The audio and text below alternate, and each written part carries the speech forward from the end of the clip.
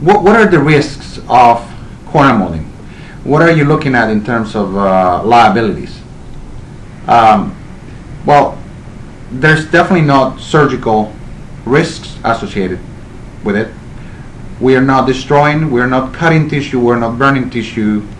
We are just gently reshaping tissue on your cornea.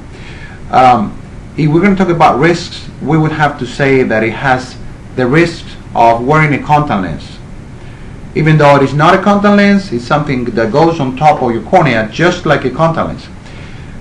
We have to take into account the fact that corneal molds are made of a material that breathes three times as much as a regular contact lens.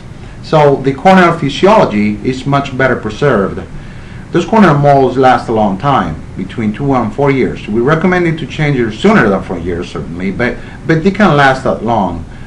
They're very durable, very sophisticated design, and a material that breathes oxygen very well. So the cornea stays well nourished in terms of oxygen and so forth and so on.